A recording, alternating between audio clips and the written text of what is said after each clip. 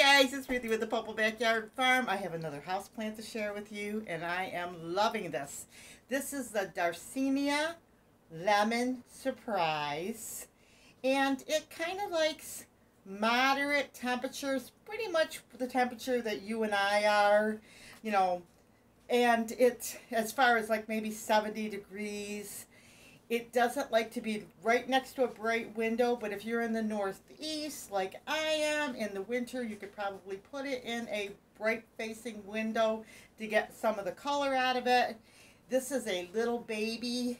It will get to be 2 to 3 feet tall. It does not like wet feet, meaning it doesn't like to be sitting in water.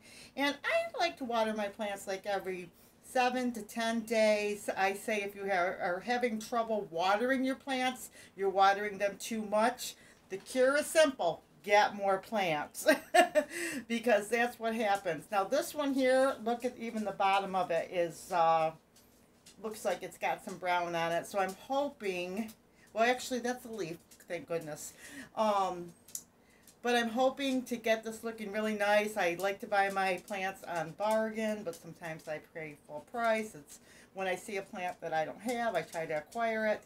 But I think this is really pretty. It's going to get some nice yellow in the leaves. It'll get nice and big, and I'm excited. 2 to 3 feet. What do you think?